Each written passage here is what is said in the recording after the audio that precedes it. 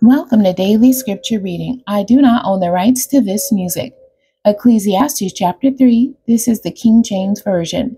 To everything there is a season and a time to every purpose under the heaven, a time to be born and a time to die, a time to plant and a time to pluck up that which is planted, a time to kill and a time to heal, a time to break down and a time to build up, a time to weep and a time to laugh, a time to mourn and a time to dance, a time to cast away stones and a time to gather stones together, a time to embrace and a time to refrain from embracing, a time to get and a time to lose, a time to keep and a time to cast away, a time to rend and a time to sow, a time to keep silence and a time to speak, a time to love and a time to hate, a time of war and a time of peace.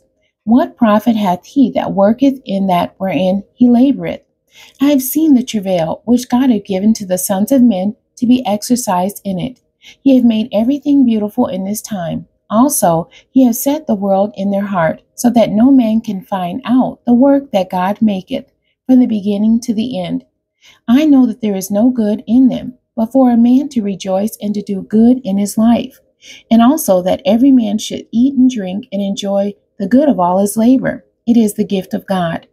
I know that whatsoever God doeth, it shall be forever. Nothing can be put to it, nor anything taken from it. And God doeth it, that men should fear before him. That which hath been is now, and that which is to be hath already been.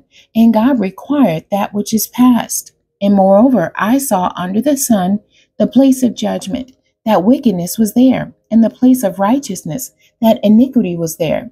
I said in my heart, God shall judge the righteous and the wicked, for there's a time there for every purpose and for every work.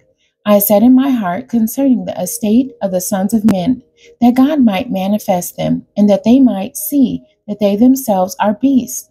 For that which befalleth the sons of men befalleth beasts. Even one thing befalleth them. As the one dieth, so dieth the other. Yea, they have all one breath, so that a man have no preeminence above a beast. For all is vanity. All go unto one place, all are of the dust, and all turn to dust again.